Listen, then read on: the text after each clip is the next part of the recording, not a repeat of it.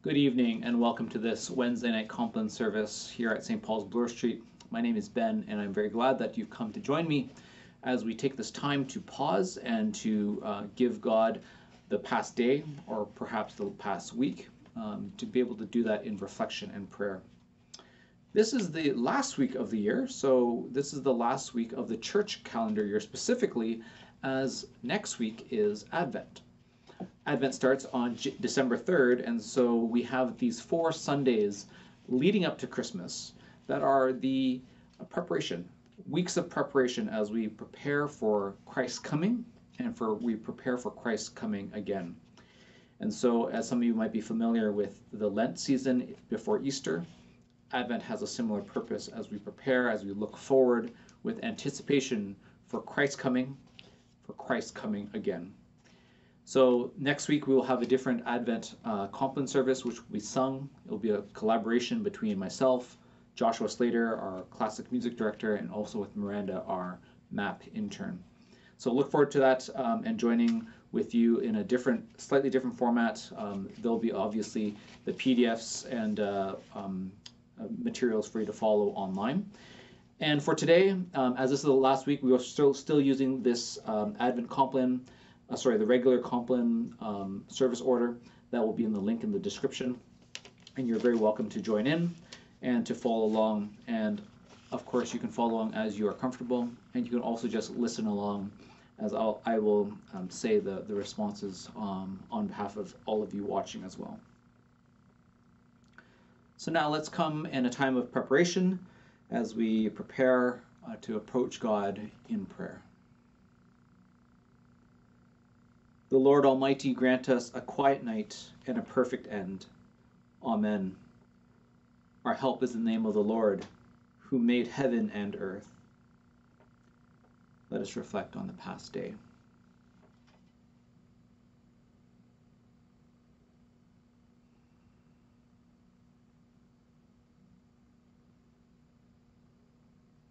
Most merciful God, we confess to you before the whole company of heaven and one another, that we have sinned in thought, word, and deed, and in what we have failed to do. Forgive us our sins, heal us by your Spirit, and raise us to new life in Christ. Amen. O God, make speed to save us. O Lord, make haste to help us. Glory to the Father, and to the Son, and to the Holy Spirit, as it was in the beginning, is now, and shall be forever. Amen. I invite you to listen or to sing along as we have here the Foss on. O gracious light, Lord Jesus Christ, in you the Father's glory shone. Immortal, holy, blessed is he, and blessed are you, his holy Son. Now sunset comes, but light shines forth. The lamps are lit to pierce the night.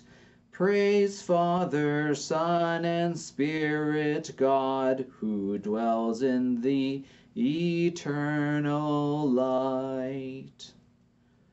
Worthy are you of endless praise, O Son of God, life-giving Lord, wherefore you are through all the earth, and in the highest heaven adored. The reading of our psalm today is taken following our daily office lectionary that we've been using for the past few months. And this is Psalm 118, verses 14 through to the end. So if you're following along in your book of alternative services, if you have a copy, this is on page 867. The Lord is my strength and my song, and he has become my salvation. There is a sound of exultation and victory in the tents of the righteous. The right hand of the Lord has triumphed. The right hand of the Lord is exalted. The right hand of the Lord has triumphed. I shall not die, but live, and declare the works of the Lord.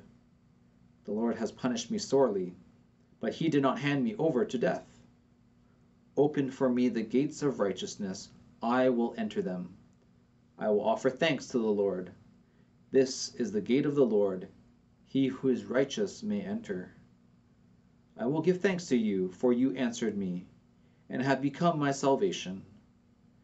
The same stone which the builders rejected has become the chief cornerstone. This is the Lord's doing, and it is marvelous in our eyes.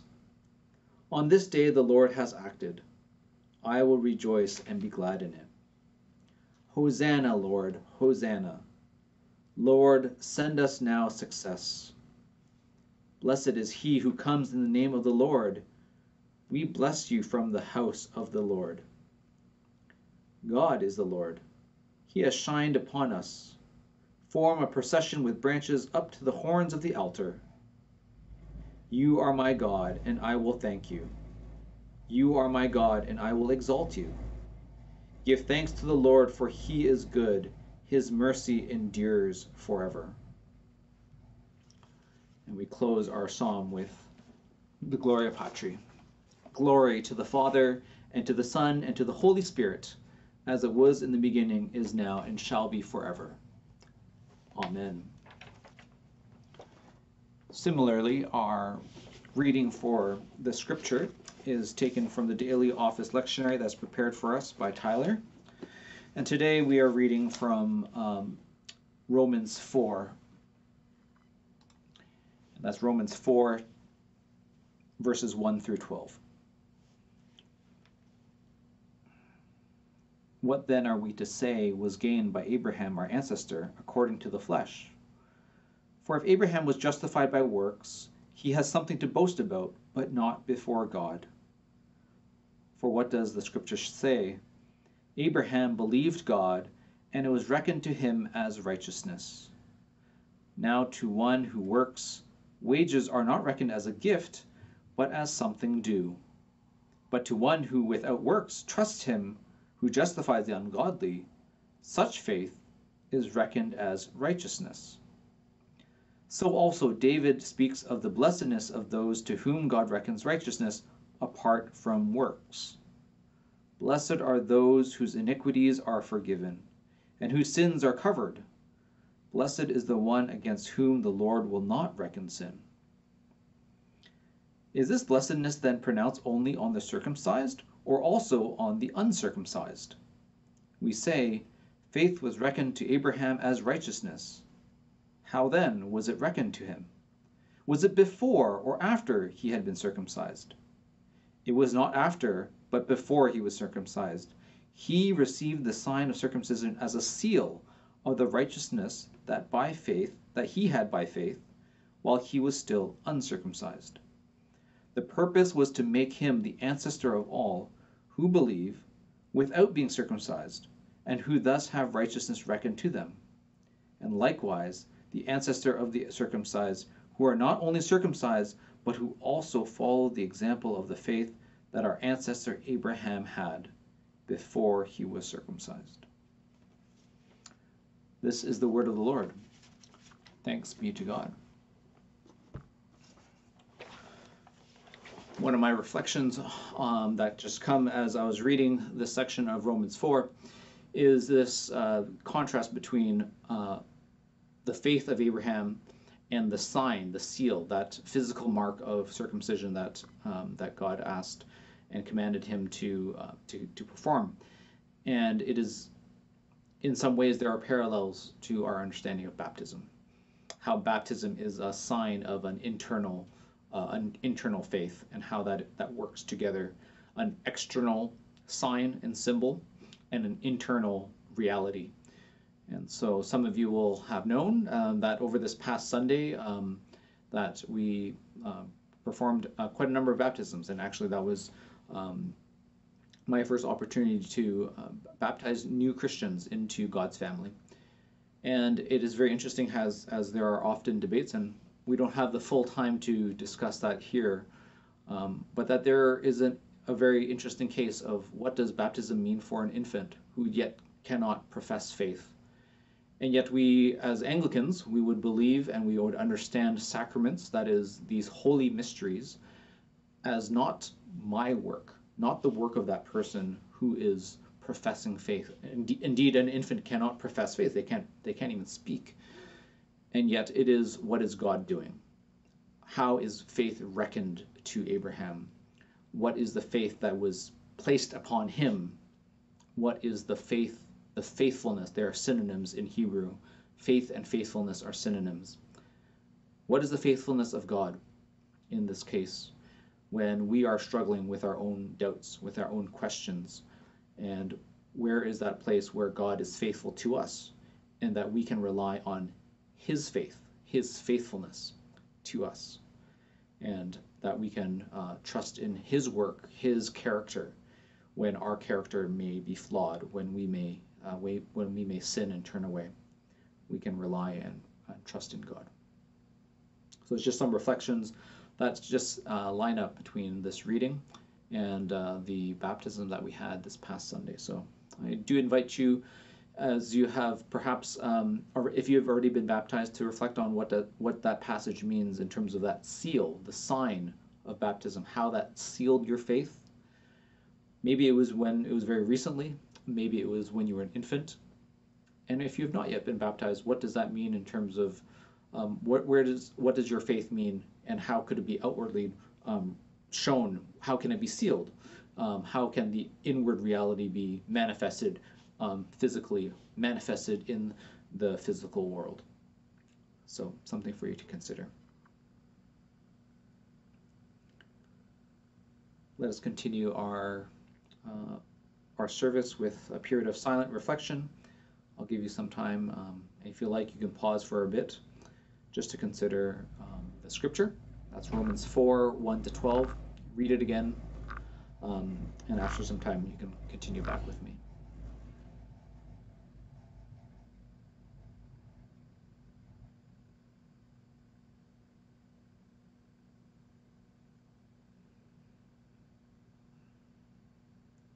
And now we continue with the responses.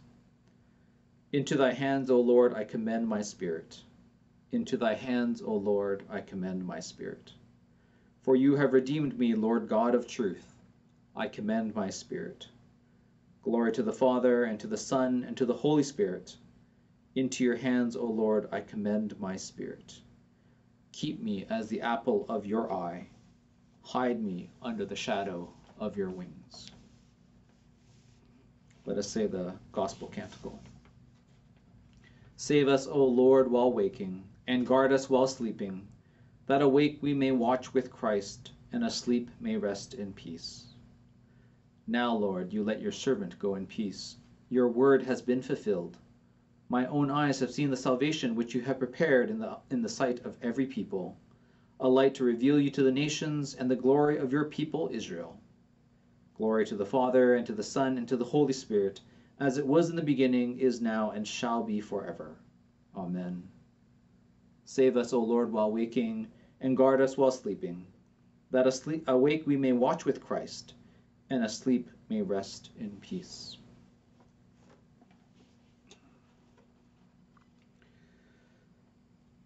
As I have this Book of Common Prayer, or Book of Alternative Service, just ready for me here.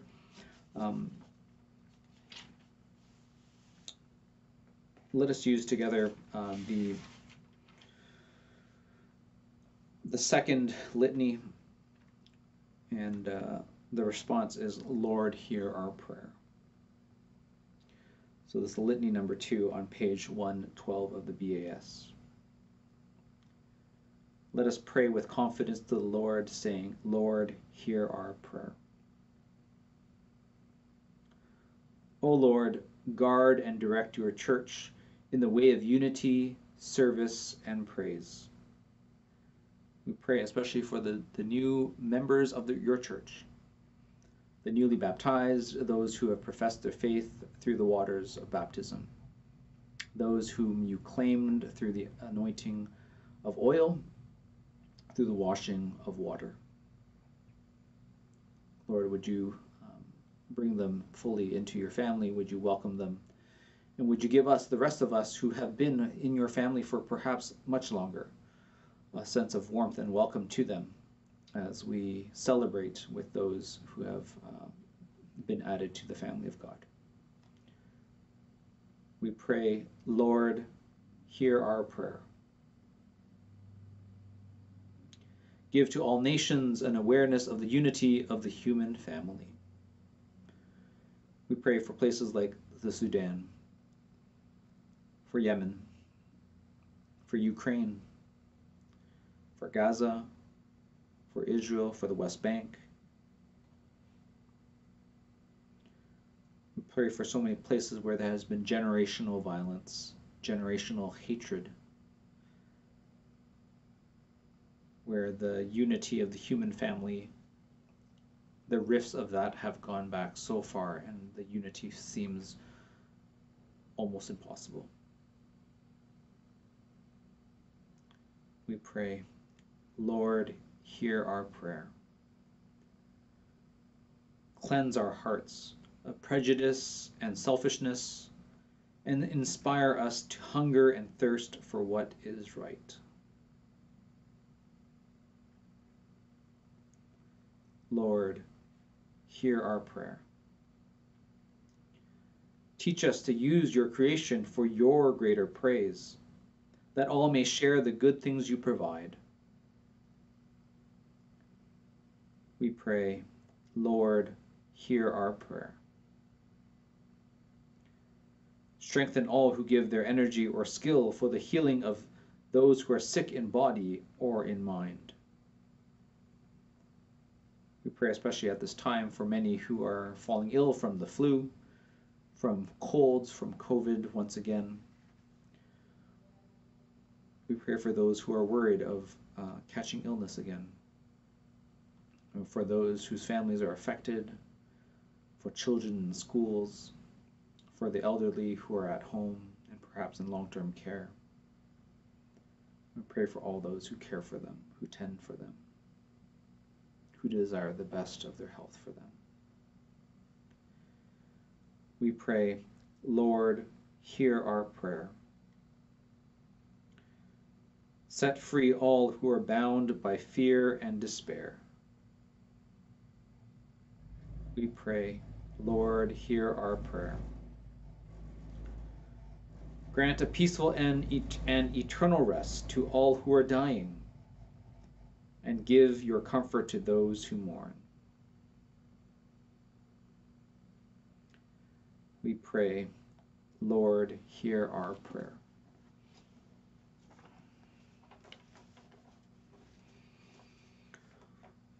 And we conclude our prayers with the collect, the fourth one on the page. We pray, look down, O God, from your heavenly throne. Illuminate the darkness of this night with your celestial brightness. And from the children of light, banish the deeds of darkness. Through Jesus Christ our Savior. Amen. We pray as Jesus taught his friends and his followers. Our Father, who art in heaven, hallowed be thy name. Thy kingdom come, thy will be done, on earth as it is in heaven. Give us this day our daily bread, and forgive us our trespasses as we forgive those who trespass against us. And lead us not into temptation, but deliver us from evil. For thine is the kingdom, the power, and the glory, forever and ever. Amen. In peace we will lie down and sleep. For you alone, Lord, make us dwell in safety. Abide with us, Lord Jesus, for the night is at hand and the day is now past. As the night watch looks for the morning, so do we look for you, O Christ. And tonight, take this blessing with you. The Lord bless us and watch over us. The Lord make his face shine upon us and be gracious to us. The Lord look kindly on us and give us peace. Amen. Once again, thank you for joining for this Wednesday Night Compline. I did not mention where I am. I noticed that sometimes I've done that in the previous weeks. I'm in a different office. This is my regular office at the church, and I'm using a slightly different setup, so if the sound sounds a little bit different and the angles look a little bit odd, the regular setup was not available, so this is what I had.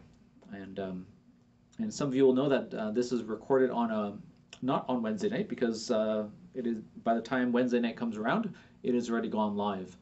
So this is actually a Monday night, and oftentimes when I'm in the office on a Monday night, it is for ESL Cafe. So I do invite your prayers for our ESL Cafe ministry, which is bursting at the seams. And if you have an interest to help out with it, I would very welcome having you along. You can always just drop in and visit on a Monday night, anytime from 7 onwards. And we have a pretty full complement of students and a full roster of volunteers, but we can always use some new help. So hence why you're finding me here at the church on an evening, but do welcome you to come and check it out. And of course, as we come into the Advent season, I do commend you joining with us as we have our Advent sung Compline. It'll be easy enough for you to sing along, but it is also a way for you to meditate on it and just to listen and enjoy the singing of Joshua, myself, and Miranda as we carry the prayers of all the people together. So for this night, I just bid you adieu, and I look forward to seeing you the next time we're around. Again, we'll be in different environs, and you'll get to see different parts of the church. We'll be coming from St. George Chapel. So not St. George the church where we had the church plant, but St. George Chapel. It's one of our small chapels in the church that are a little bit hidden away, and some of you might not recognize it, but I hope that you will still join us and you will enjoy being in a different space, and perhaps that will help you along in your Advent prayers and your Advent preparation.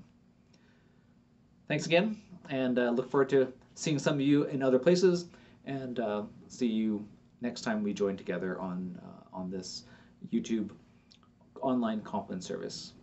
See you again. Bye now.